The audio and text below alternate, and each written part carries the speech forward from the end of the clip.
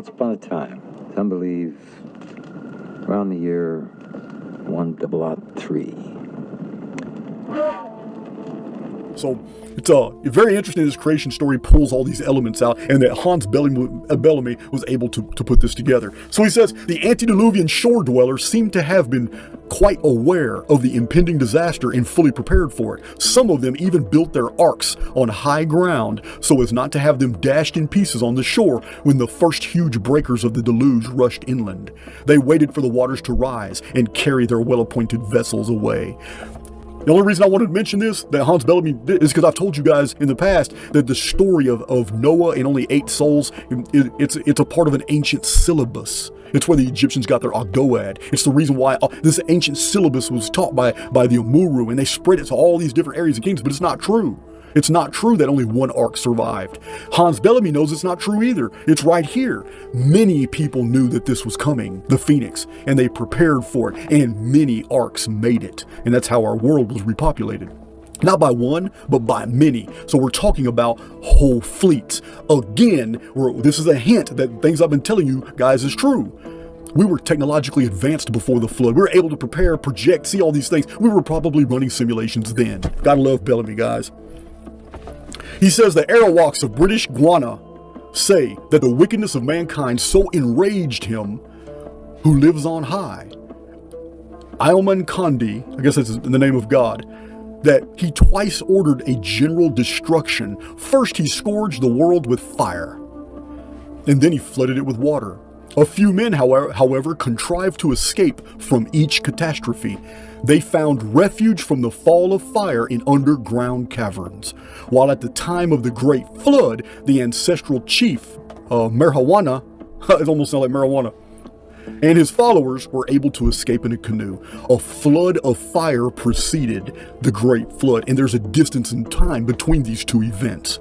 Phrygia, it's Turkey today. I don't know, you could call it, it's gone, that area of the world is gone by so many different names. Lydia, Phrygia, Turkey, Hittite, Anatolia, it's all the same area. That's where the 60 underground cities have been found since 1962. And remember, I told you in prior presentations, there is a legend that we have preserved of a king called Anakos, who foresaw coming calamity, and he built a city in the underworld, and he hid his people in it to save them from what was going on the surface. Legis. My own commentary is insufficient to convey the magnitude of the following passages, so I'm going to read them to you, word for word. What an overwhelming and truly grandiose spectacle the capture of Luna must have presented to the beholder. One must picture the brightest of stars, far outshining Venus at its best, drawing nearer and nearer, increasing night after night in brilliance. On the eve of the capture, it appeared as a dazzling disk of, say, 1/8 of a degree in diameter. And that disk began to grow, and grow before the awestruck spectators. It suddenly increased to twice, 4 times, 8 times, 16 times its size. At its capture, Luna must have had, for a short time, an apparent diameter of at least 1 degree, doubling the width we know now. But how closely the grand is related to the terrible.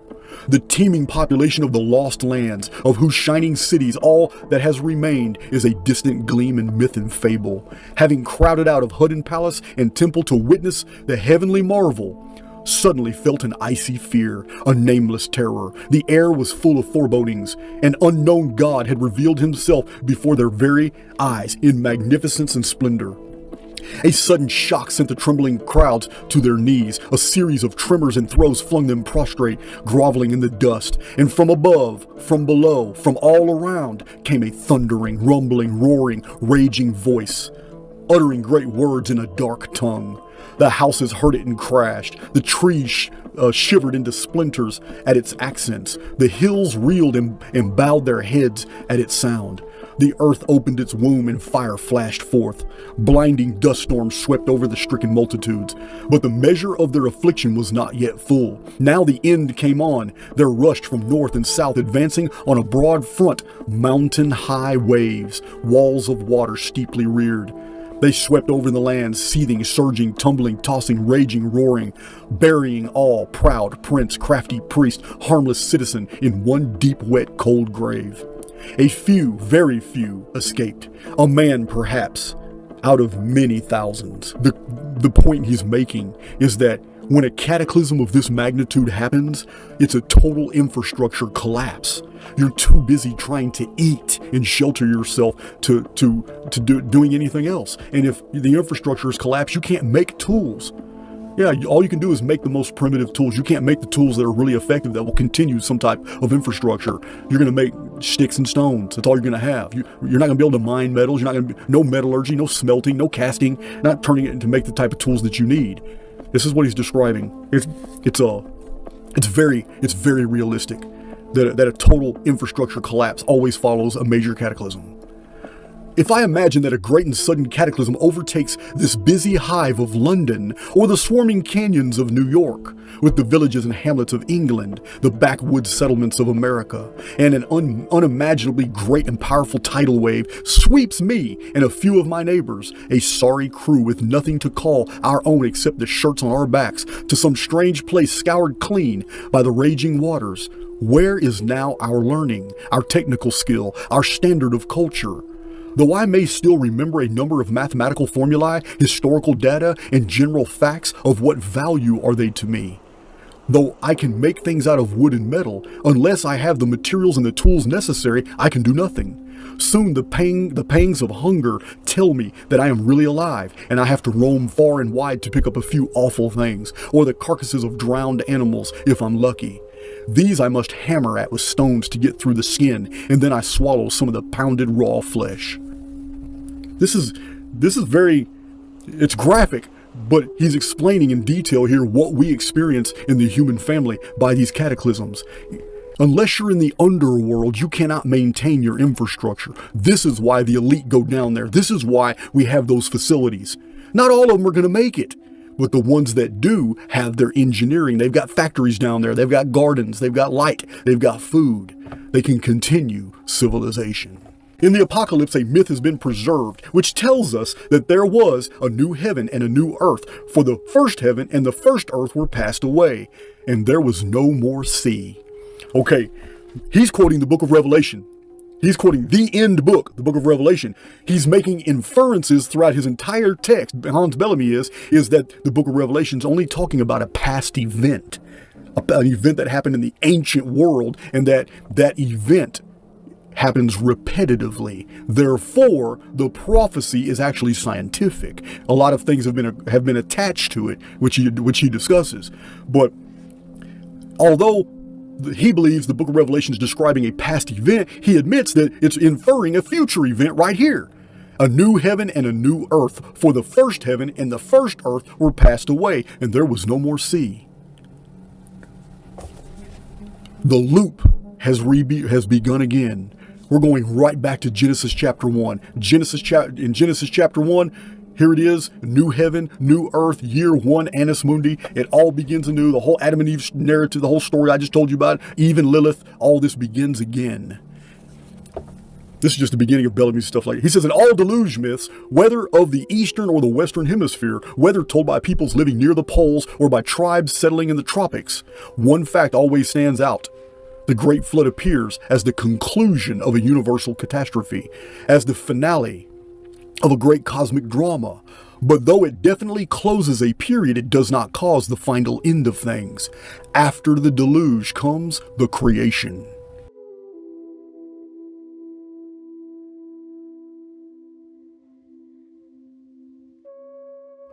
He says, after the great flood, men were found no more. The hills and valleys were covered with a fine loam and loess, a legacy of the dead satellite, which was recognized as being a new, unfamiliar thing. Its brownish or reddish color all over the ground was taken as evidence that it was the material into which the dead had been transformed. So this cataclysm occurs in ancient times. Something breaks open the sky. It rains all over the ground, and the survivors see this red mud. They see this everywhere, and in their minds, this is what happened to their moms and dads and brothers and sisters and wives and husbands. What's left over after this cataclysm, all the people are gone. The people are gone, and what's left is all this fallout, red fallout from the sky. He goes into Peruvian legends that talk about the Great Flood, and he shows that in those Peruvian and ancient American legends, the Great Flood is very similar to the one in the Bible, like the flood of Noah. It is totally dissimilar to the massive flooding that happened when the moon appeared. Two different events. He said at the Great Flood of the ancient Americas, it lasted for 5 days, in which the entire time the sun was obscured. And I've showed this in my own research, that the Great Flood in 2239 BC, the sun darkened, which is a part of the Phoenix phenomenon. This is very, very intriguing. Remember, Phoenix brings this thundering humming coming from the sky that vibrates all kinds of physical objects. Yeah, causes liquefaction, all that stuff. So it's calling Apepi, Phoenix, Typhon, Set. It's all the same phenomenon. It's all described in ancient texts as being the very same. They are all just epithets for the Phoenix. Bellamy goes into a lot of detail that Genesis 1 describes a cataclysm and the renovation, the healing of our world after a total destruction. Something that I've told you many times and in many presentations provided you my own evidence. Bellamy spends a lot of time explaining this and how it relates to Genesis and Revelation. He says the snow mentioned in the above passages he's talking about the book of Ezekiel and other prophecies and eschatology. He says the snow mentioned in the above passages is really the wreckage from the old shattered firmament, which is professedly built of terrible ice. Ezekiel chapter 1 verse 22 and various Jewish myths. He says the revelation of John contains the words, a door was opened in heaven. And then he goes on to explain that the word heaven, Aranos, is descriptive of a great covering, a great shell around something else, a covering. I don't know. This intrigues me because of my research into other areas and other ancient enigmas. These eyewitness accounts also in the Bermuda Triangle when the sky corkscrews and they have a feeling they're looking at a door. I said, wow, here's a door in reality. It's perfect because the clouds, the ocean, the horizon, everything starts corkscrewing as if it's totally artificial, and that they're looking at an image and the whole image just starts contorting and it corkscrews. And the general impression of some of these pilots is that I'm looking at a door in the sky, and the door was cloaked, and it was cloaked by the very reality around us. And so if I have to accept their testimony as true when you read so much of it, and they don't have any other. I mean, these people have put their credibility on the line. Some of them have lost their pilot's license for coming forth, coming out with a lot of these things. So I accept that as true, that many people have seen this because there's too many testimonies. So if that's true, I hear this about John sees a door was opened in the heaven. It kind of makes you wonder now, were there portals that allowed the vapor canopy to collapse? Is he talking about a portal out of the simulacrum, or is it just another layer of the holography, one that we can't perceive? Just random. Here's about eight or nine random things in the book to demonstrate his erudition, how knowledgeable the man really was about the ancient world. He says the Mediterranean must be regarded as a very young sea because of the remarkable seismic and volcanic activity which we find in its basin. Remember, guys, I've cited the archaeological reports on my channel and the books of David Hatcher Childress. There are over 200 stone cities buried underwater in the Mediterranean. I have videos that explain that the Mediterranean was created in a day.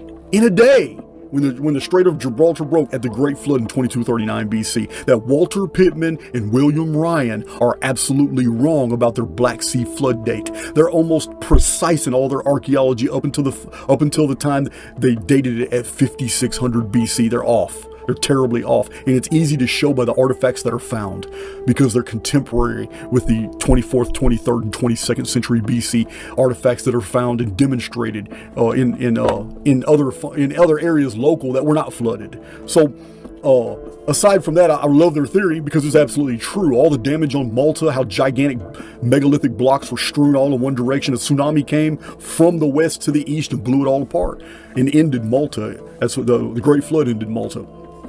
All those great, huge temples like Hypogeum and all that.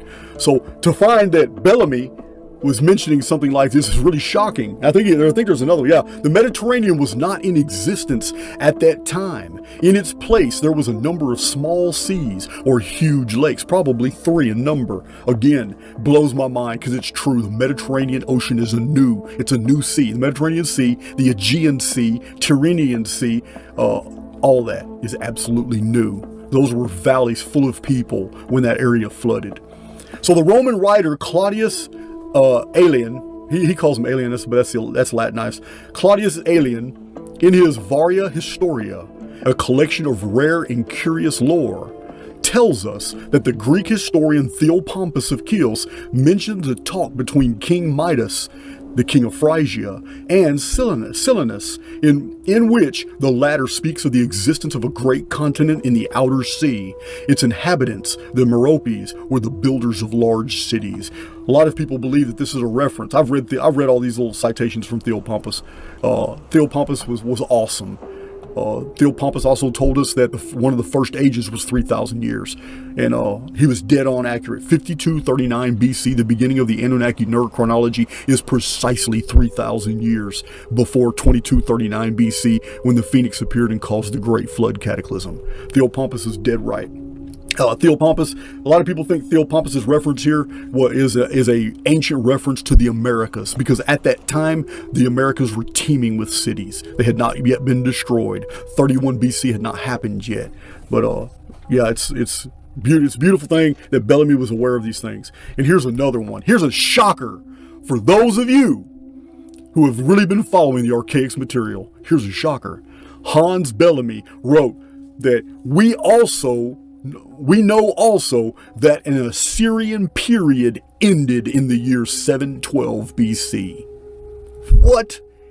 713 BC, what happened, guys? Why am I a simulationist? Why do I hold so rigidly now to simulation theory? What happened in 713 BC that changed everything? And that couldn't have happened, but it did. We have all the proof in the world that it happened, but it couldn't have happened in a real Newtonian universe, in a real solar system. All the calendars changed, and yet nothing changed. It's amazing. I have several videos about 713 BC. Yeah, it's the year the sun went 10 degrees in retrograde. 185,000 Assyrians wearing armor were vaporized by a Fluxtube, a blast from the sky.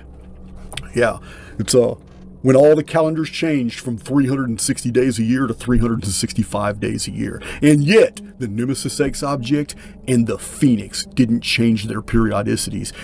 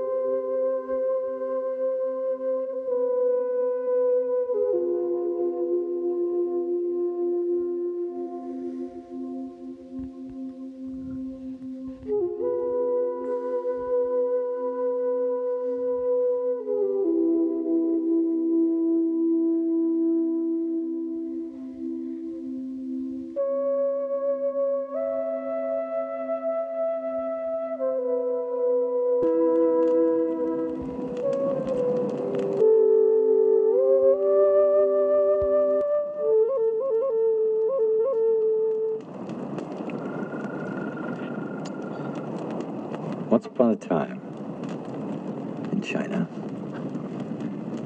some believe around the year 1003, head priest of the White Lotus clan, Pai Mei, was walking down a road, contemplating whatever it is that a man of Pai Mei's infinite powers would contemplate, which is another way of saying who knows. When a Shaolin monk appeared on the road, traveling in the opposite direction. As the monk and the priest crossed paths, Pai Mei, in a practically unfathomable display of generosity, gave the monk the slightest of nods. The nod was not returned.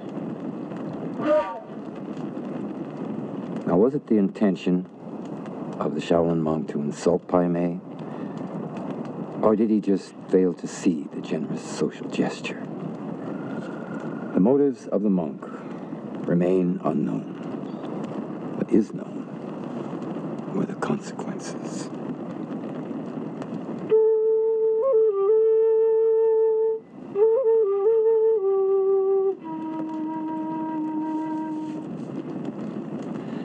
The next morning, Pai Mei appeared at the Shaolin Temple and demanded of the temple's head abbot that he offer Pai Mei his neck to repay the insult. The abbot at first tried to console Pai Mei, only to find Pai Mei was inconsolable.